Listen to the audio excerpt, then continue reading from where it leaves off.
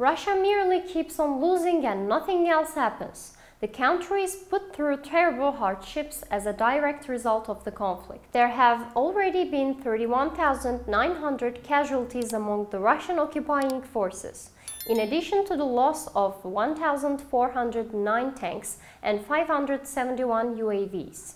Total of 31,900 military personnel, 1,409 tanks, 3,450 armored combat vehicles, 712 artillery systems, 222 multiple rocket launchers, 97 units of air defense equipment, 212 planes, 178 helicopters, 572 operational tactical UAVs, 125 cruise missiles, 13 ships, 2,438 pieces of automotive equipment and fuel tankers, 54 pieces of special equipment are listed.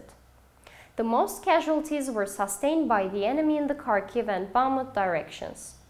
The Russian adversary sustained the most casualties in the Kharkiv and Bakhmut directions. The General Staff on the Armed Forces of Ukraine is quoted in the following: "We are the one in charge. Let's achieve victory as a team.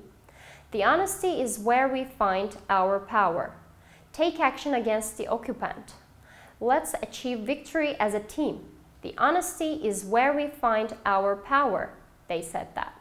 To reach all the actual news fast and reliable worldwide, please don't forget to follow and like us.